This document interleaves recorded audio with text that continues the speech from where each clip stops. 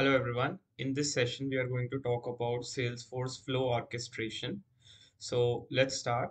So let's discuss what is Orchestration. So basically, it lets us create orchestrations. What is orchestrations? Orchestrations are multi-step processes that interact with multiple users. Orchestration is a sequence of stages which comprise of series of steps. A stage can contain interactive and background steps. So basically, a stage can contain two types of steps, and a stage is a collection of steps. When an orchestration runs an interactive step, which is one of the type of steps, the designated user receives an email with a link to their assigned action. The assigned user clicks the link to go to the record where they can complete the action in their work guide. Background steps execute an automated flow that's executed by system and requires no user interaction, right? And Flow Orchestrator is an application that builds sophisticated business processes by combining and coordinating a series of flow. Orchestrations are user centric, and you can manage processes that involve different users, different parts of your organizations through one orchestration. So, since the complexity of business processes have increased with the time, and there needs to be we require input from multiple users from multiple departments. So this increased complexity result in increased amount of time spent waiting for each person to complete their task. So for to solve this complexity, Salesforce brought the Flow Orchestrator. So here is a simple example. Here is how a flow orchestrator will look like. So we have two types of flow orchestrator. One is auto launched flow and second is record trigger orchestration. So here is an example. This record trigger orchestration is built on a case. And for on the first step, we are classifying the case and we are routing the case. Then after the case has been routed, initial steps are being taken.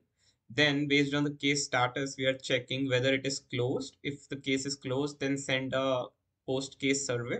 If it is awaiting customer response, route it to an agent. If it is escalated, route it to the manager, and if it is no outcome, then do nothing, and so on.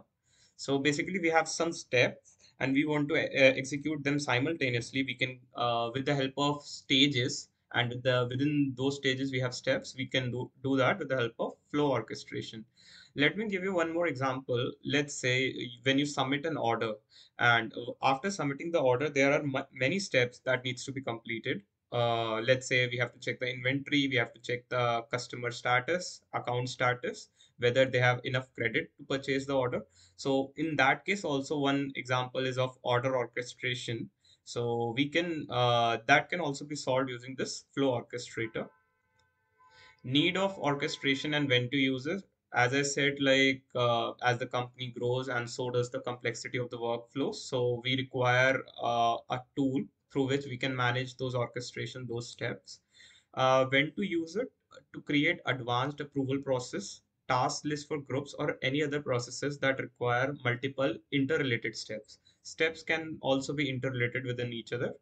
And for example, consider employee onboarding that requires a new employee to go through a multi-level, multi-user approval process to get equipment and access to a digital company resources. Now let's discuss the type of orchestration flows. Firstly is the auto-launched orchestration, which I discussed. This is launched by Apex, REST API, or any other tool. Second is the record trigger orchestration, similar to a record triggered flow. It is launched when a record is created or updated. With We also have a sub flow, that is a evaluation flow. So this it is basically a flow with the process of type evaluation flow. It contains a variable, that a boolean variable, that is named is orchestration condition met, to indicate the custom entry condition are met. On If it is met, then the output variable must be set true. So we can use this evaluation flow in the entry and the exit conditions of our steps or stages, which we will see when we go through the demo. So to find this auto launched and record trigger orchestration, we'll have to click on all templates when in the Salesforce user setup screen while creating a new flow. So let's discuss the building blocks of our orchestration flow. So as I discussed, we have stage, we have steps, and we have decisions. Let me go back to the diagram. So this These two greater than arrows indicate a stage. So the stage is triage and route. And within these, we have these two steps. And these two steps are one is interactive step and one is a background step. So let me go back to that slide. So first is the stage.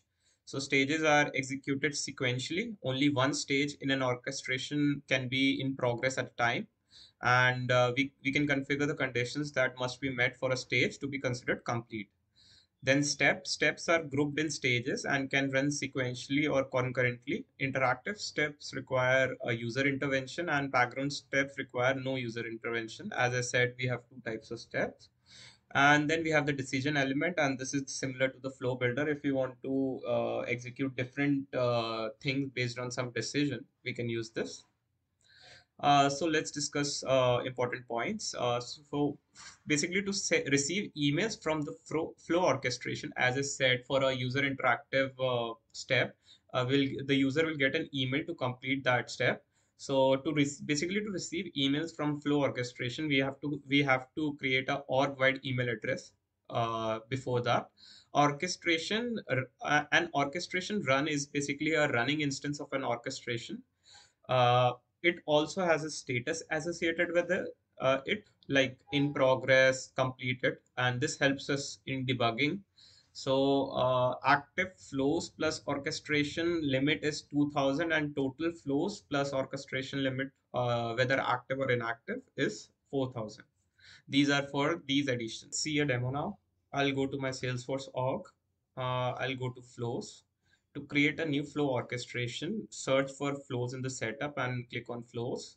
Then click on new flow. When this opens, we'll have an option to select which type of flow.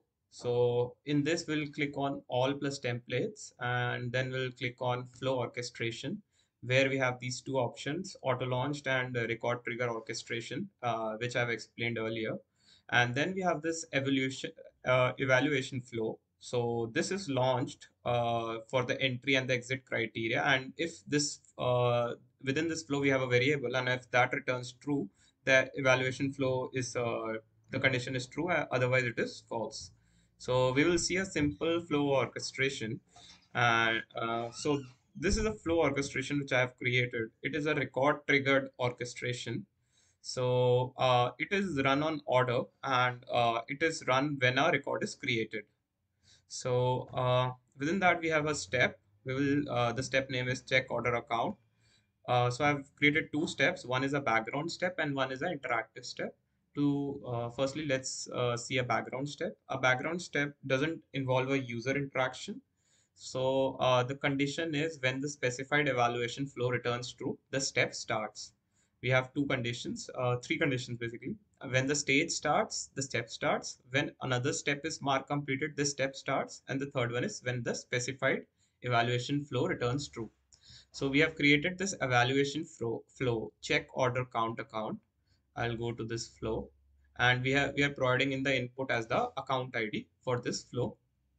So this is the flow. Uh, Here basically I'm checking if I'm fetching all the orders for that account, and counting the account using counting the number of orders for that account using equal count assignment, and then I'm checking if the check order count is greater than equal to 2, then just make this variable is orchestration condition met equals to true. This variable is what defines evaluation criteria will return true or false.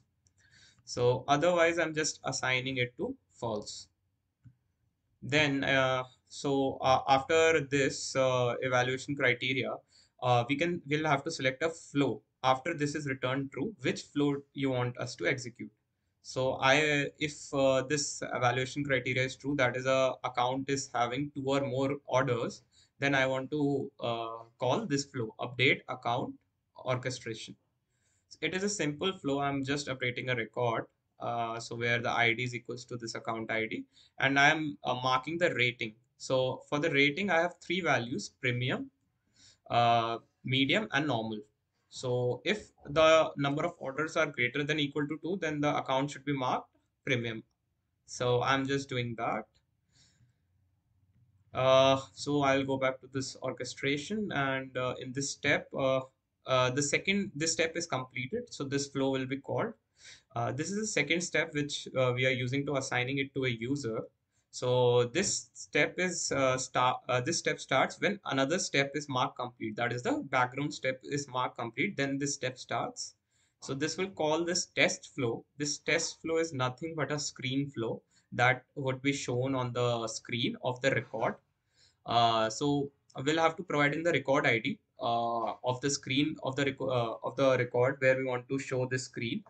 So, and then we'll have to assign the user, to which user this task needs to be assigned. And the condition is when the assigned user has completed the screen flow, the step is marked complete. And the second one is when the specified evaluation flow returns true, this step is marked complete. So we can also create an evaluation flow for that. But I have chosen this step. So this flow is active. So let's test it. So this is the account record. I'll just refresh it. To see the work guide, to see the work items that are assigned to you, you'll have to first add this work guide on your record page. Just click on this settings icon and edit page, and then add this work guide orchestration on your record page. So my flow orchestration was, if a account has two or more orders, then the rating variable would be true, and this work guide would be updated. Let me do that. Let me create two orders first. Let me create a new order. Let me add a contract here, and the order start date. Order start date is this, and let's save it. So we have one order. Rating has not updated yet because the condition was if it had the number of orders are two or greater than equal to two. So I'll just create one new order. Same contract. Uh, this date. Create another order. So now we have two orders, and our orchestration flow would run, and it would update this rating to premium. So let me just refresh this page. Click on details. And yes, the rating has been updated to premium, and I can see that I have been assigned a work guide. So it is saying, "Hey, Samar, please confirm the rating for the account." And I said it is finished, it is correct. So the task has been completed successfully by me. So this was a very simple example of the flow orchestration. We can also create many complicated flows using that, and to solve our business process based on our business process. So yep. So that's all for today's session, and do like and subscribe the channel for more such videos. Thanks everyone for watching.